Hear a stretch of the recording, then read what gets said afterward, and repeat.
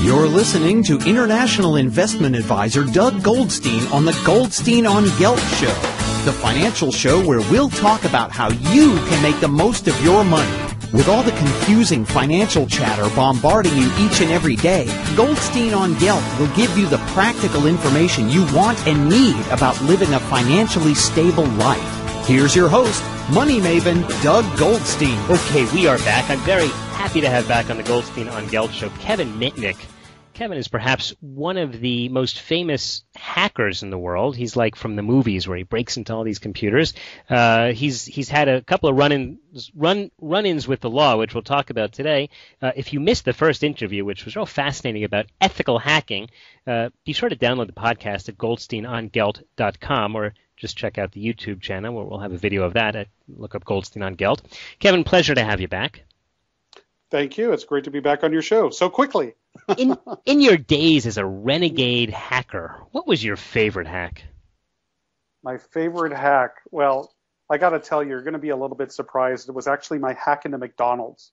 And it wasn't about getting a Big Mac. What I worked out how I could take over their drive-up window. So when customers would drive up to make an order, they would get me rather than the poor guy inside. So when people would drive up, I would take their order, and then I would say, hey, you're the 100th customer today. Please drive forward your orders for free. But my favorite is when the cops would drive up, right? Oh, the cops would drive up, and I would say, I'm sorry, sir, we don't serve burgers anymore to you guys. We only serve donuts. Or I would say, hide the cocaine. oh, sir, may I take your order, please? And it got so crazy that the manager of the McDonald's would go out into the parking lot. He's looking around, trying to figure out what's going on. He can't see anything. He walks up to the speaker for the drive-up window, and he actually peers inside as if a midget was hiding inside. And I key down the mic, and I go, what the hell are you looking at? And the guy flies back 20 feet. So that was kind of one of my favorites. So where were you standing when you ran this hack?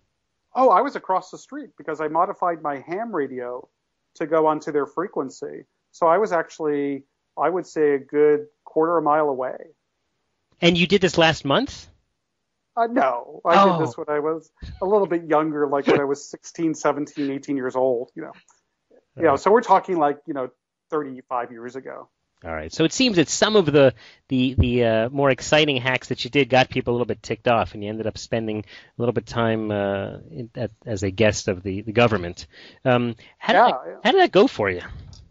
Well, not so well. I mean, I actually spent a year in solitary confinement, and what had happened is when I was arrested for hacking and I went to my first appearance in court and I was expecting to get bail, the prosecutor started telling the judge, not only do we have to make sure Mr. Mitnick is held without bail, and don't forget, this is on a hacking case, we have to make sure he can't get access to a telephone, because if Mr. Mitnick gets access to a prison payphone, he could dial into NORAD and he could whistle the launch codes and possibly cause a nuclear strike.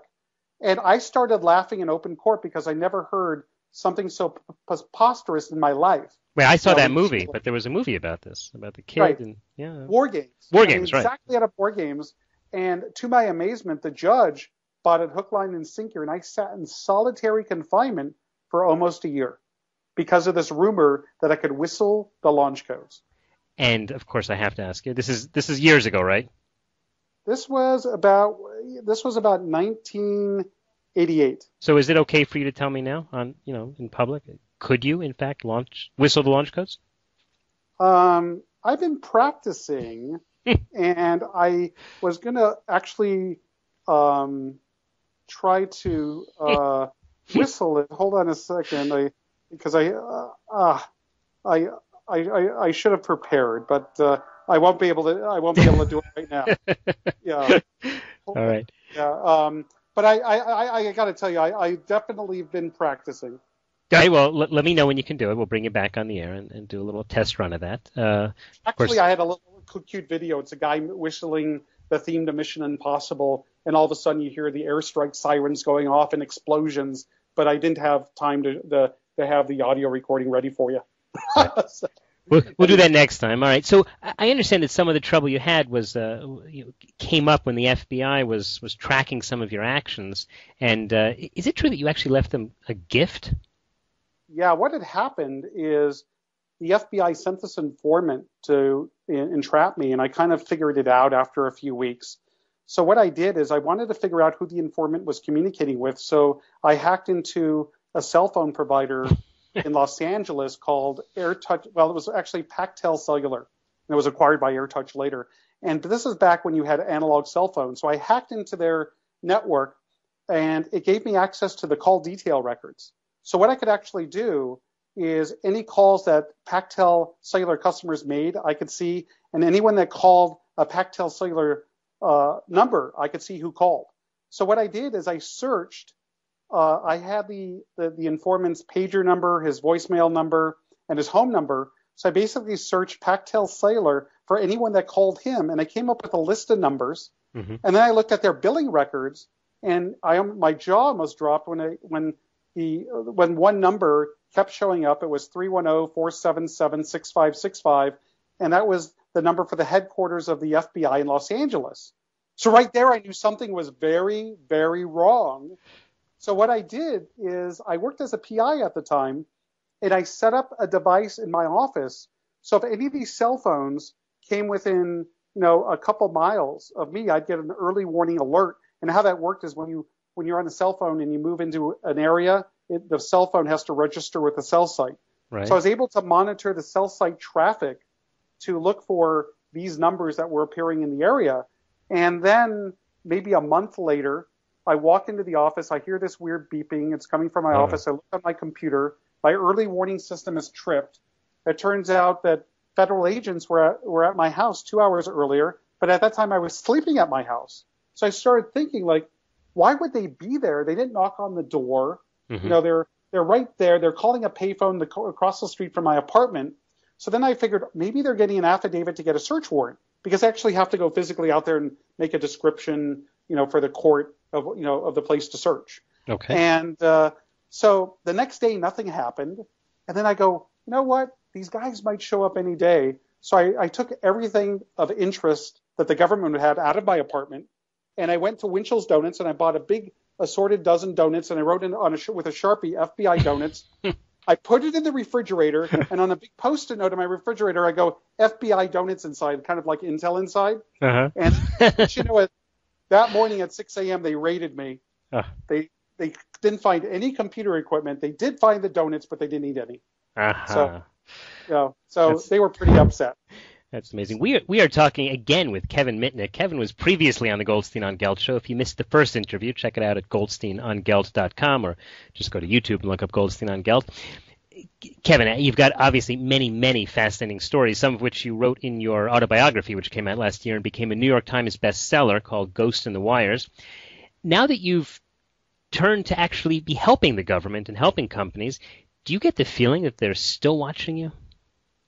Possibly, but it's kind of like my stories, like Catch Me If You Can, is the same government agencies and the same companies that were trying to put me in prison years ago now hire me to help them with their security. Like, for example, the FBI's InfraGard division had me speak at an event in Texas. I get hired by major companies to do security work. So it's kind of like this. I'm glad that these companies are able to look past my unethical hacking years and now realize that I'm here to help, and I use my skills to help businesses, governments, and universities protect themselves. So I'm really appreciative that I have this opportunity, and I've been doing it for the last 9 years.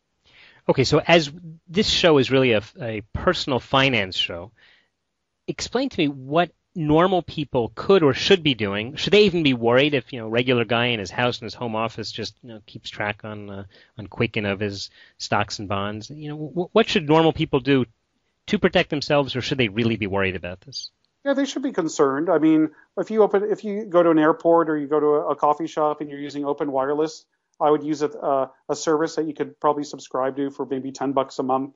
It's called virtual private networking, and it's called VPN, which stands for virtual private networking. So you could sign up for one of these accounts, and as soon as you connect to the wireless network, you connect to the VPN service. So that way everything is encrypted in an encrypted tunnel, so a hacker cannot tamper with your connection. one of the big threats today on the internet is social engineering. Somebody sends you an Office document, a PDF file. As soon as you open it, it's booby-trapped, and now the hacker has complete control of your computer. I would use Google Docs. Somebody sends me a document in email. I don't open it on my computer. I open it in Google Docs. I use QuickView for the PDFs. Another major problem is password management. People use the same password on multiple sites. So if a hacker compromises one site, they have your password for everywhere else. So you can download a free password manager. There's KeePass, KeePass. There's Password Gorilla. There's Password Safe. And these are great tools because you basically on your computer put in all your passwords. It's all encrypted. You have to memorize one single password, a master password. As soon as you go to your website to log in, it automatically will paste your password in there. It makes the passwords random. They're all different. And your security is significantly, exponentially improved for a free product and very little work. And the product is called what? There's Password Safe is one of them. There's KeePass, KeePass, and there's Password Gorilla. These are all free. Free. You don't have to pay for them, and you can Google. You could Google for password managers. But I like KeePass. I would recommend KeePass. KeePass. It works on Windows. It works on Mac, and it's absolutely free. All right. So now that you've been, not that I want to call you old, but you're not a teenager anymore. So a lot of the guys, you see who are young and real hotshots and trying to be great hackers. Do you feel that you can still compete with them? Really, what I want to ask is, are you still hacking today? Well, I am hacking. I was hacking last night, and I actually was able to break into the company. Actually, it was a little bit difficult. It actually took about a week. But in this case, I did it with permission. Unlike what I used to do many, many years ago, is I'm still a hacker today, but I do it with authorization. So companies hire me to test their security. So using the same methodologies I used to use in my younger years, whether it's exploiting physical security vulnerabilities, technical vulnerabilities, vulnerabilities with your people, what we call human factor vulnerabilities, is companies want to know how vulnerable they are, so they hire companies like mine to test their security. And that way they know what they need to fix before the real bad guys get in. Okay, that sounds like a very good first step for both companies as well as individuals. Kevin, in the last few seconds, just tell me, how can people find out more about what you're doing and keep track of it? Sure. My website is www.Mitnick, that's M like Mary, I-T, N like Nancy, I-C-K, security.com. My book, which is called Ghost in the Wires, which is a New York Times bestseller now, my autobiography, you can go to ghostinthewires.com. Okay. All right, Kevin Mitnick, once again, it was a pleasure to have you. For those of you who missed the first interview, go to goldsteinongelt.com and download the podcast, or check it out on YouTube at Goldstein on Gelt. Kevin Mitnick, thanks again. Thank you. It's been a pleasure. You've been listening to the Goldstein on Gelt Show with money maven Doug Goldstein. Doug's weekly radio show is heard around the world, but if you miss it, you can download the podcast at www.goldsteinongelt.com. The Goldstein on Gelt Show gives you up-to-date financial ideas so you can get on the path to financial freedom. If you'd like your questions answered on the air or off, send Doug an email to doug@profile-financial.com. It's your money for your future, so join Doug every week to build your wealth on the Goldstein on Gelt Show.